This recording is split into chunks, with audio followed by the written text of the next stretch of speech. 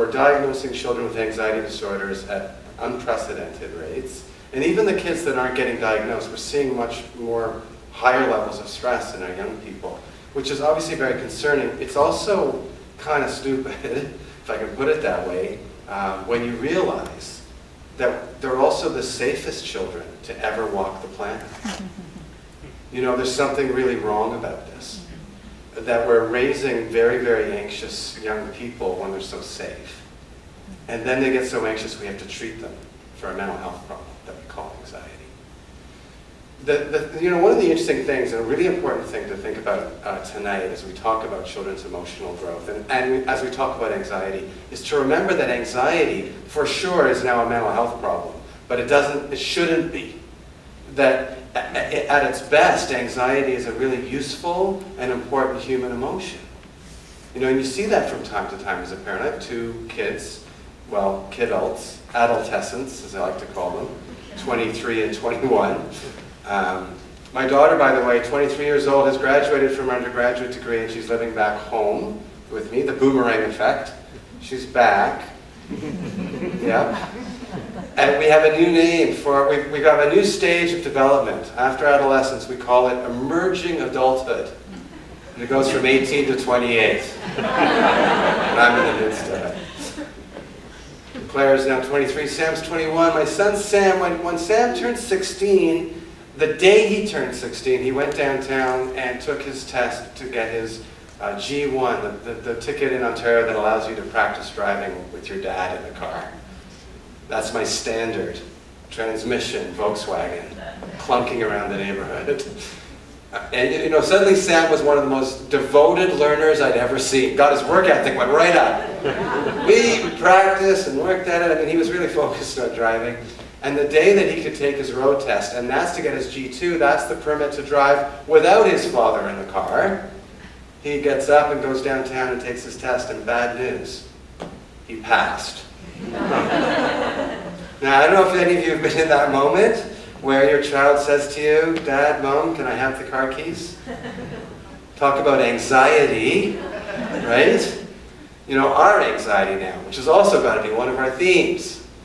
You know, in that moment, a lot of things go through your head like, no, we sold the car, you know? We're a cycling family now, Sam. But you don't. You turn the keys over and off he goes out into the big bad world full of danger.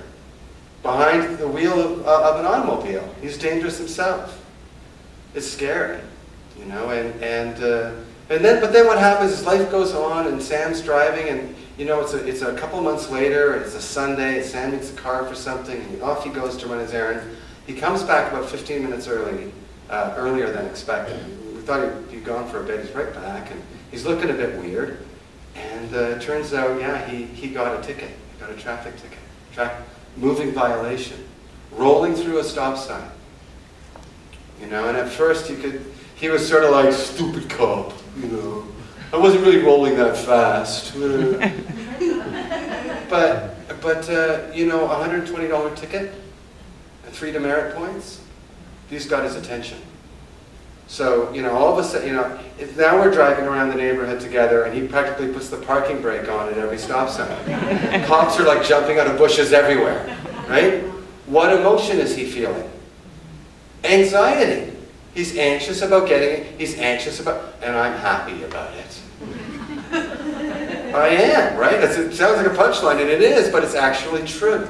We actually want our children to be adaptively anxious. They need to be anxious about the right things in the right degree. And if they're not, they're in big trouble. Anxiety is an emotion in the fear family of emotions. Fear, one of the most basic emotions to all animals. All animal life. Every animal has fear. It's way back in the lizard brain that we have carrying around the base of our brain. Very primitive animal response to danger. It's an in-the-moment response to threat. The fight-flight reflex. If you don't have fear, you die in the animal world, right? You're a zebra, you think lions are cute, you're done, right? You need fear. And one of the things to note about fear, by the way, before we get to anxiety, is fear has an override switch. When you have a fear response, Your brain is doing the fear thing, and it's not doing anything else. You're not wondering what you're going to make for dinner. You're not wondering how you look now, because you're having a bad hair day. You don't care. You're just fighting or taking, when fear is in the system, that's all your brain is going to do. Anxiety is a lot like fear, except it's always anticipatory. Anxiety is the anticipation of something, which, if it were to happen, would be fearful.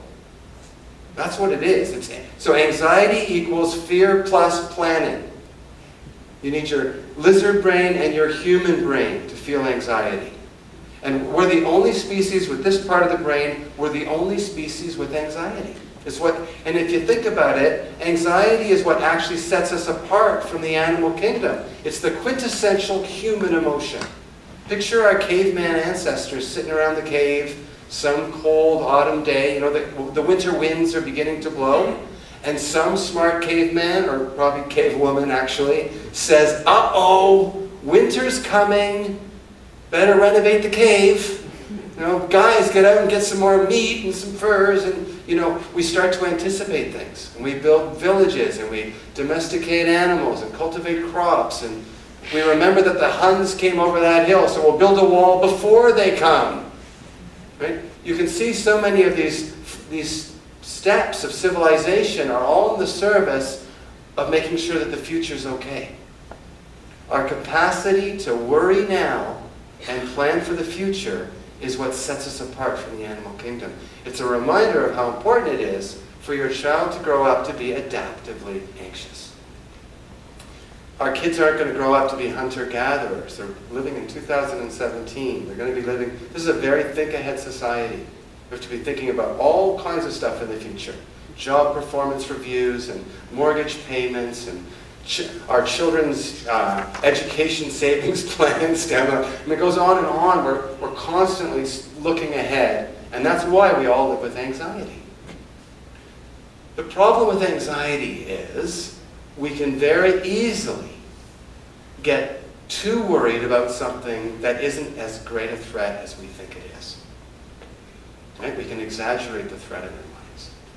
The other problem with anxiety is that while fear goes with flight, anxiety goes with avoidance. Let's picture someone being anxious. Let's picture a 6-year-old girl who is going to have an anxious moment. Let's say she's playing ice hockey. In the summer, she says to you, Mom and Dad, sign me up for house league ice hockey.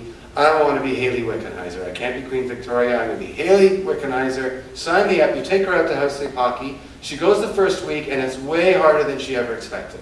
Every time she tries to shoot, she falls over. The coach seems mean. He's kind of yelling. All the other girls seem better than her. Her toes freeze. She falls over 17 times. She counts. It's a tough Saturday.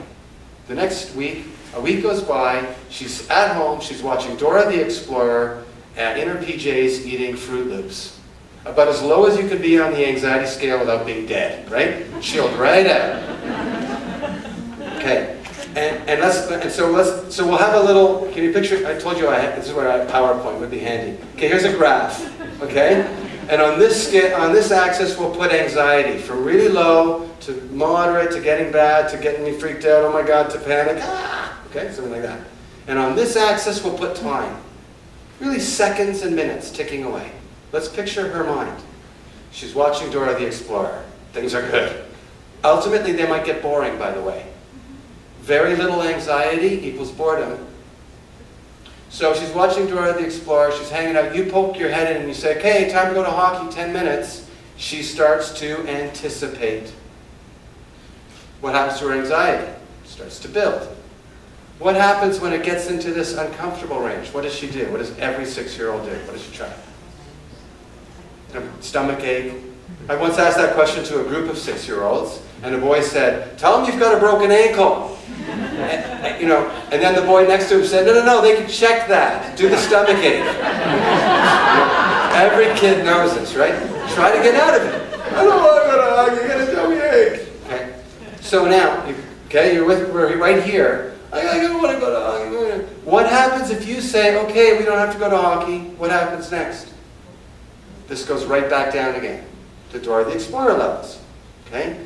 From a behavioral perspective, this moment is very reinforcing. That was a wonderful payoff. That felt great. Anxiety doesn't feel good. And because it felt so good, the next week I'm going to avoid even sooner. Week 3, by week 4, I've quit. Avoidance is addictive. It's one of the big problems with anxiety. Most parents know this intuitively. So they say, I know it was tough last week, but we got to go to hockey. I don't want to go to hockey, the coach is mean. I know it was a tough week last week, we got to go, we're leaving in 10 minutes. We lend our children our adult will, right? Get her out the door, into the car, and maybe her anxiety continues to climb. You get to the rink and the coach looks meaner than ever, right? Get into the dressing room and there was a men's league game there last night. It really stinks, right? Now you want to go home.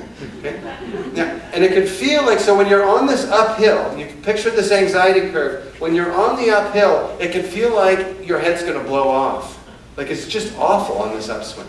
But what happens is, always with anxiety, psychiatrists call this the anxiety hill. It always plateaus, stops building. It might be at a fairly high rate still. She gets out on the ice, it's freaky, now she's trying to skate again. They have a warm-up, she gets to know, she's introduced to the girls on her line. They go out, they almost score. She gets off, the coach taps her on the back of the helmet, great shift. All of a sudden, she's eyeing the gate to get back on the ice. What's happened to her anxiety? Well, it's gone up, it plateaued, and now it's dropped down a bit. It's in a moderate range. There's still lots of anxiety in the system. It's dropped down though. But yeah, she's anxious. There's sharp skates, there's competition, she's vigilant, she's alert, the coach is still yelling. So there's a lot of the anxiety system operative, but it no longer feels toxic. She's on the, it's about the same level as it was when she tried to avoid. If I had a PowerPoint slide out, it illustrated that beautifully. But you can see what I'm talking about here, right? She's now in a really useful psychological state to learn about. Once we get to the other side of the hill, and we're on the ice and we're into the game, like she is now, we're in a psychological state that social scientists call flow.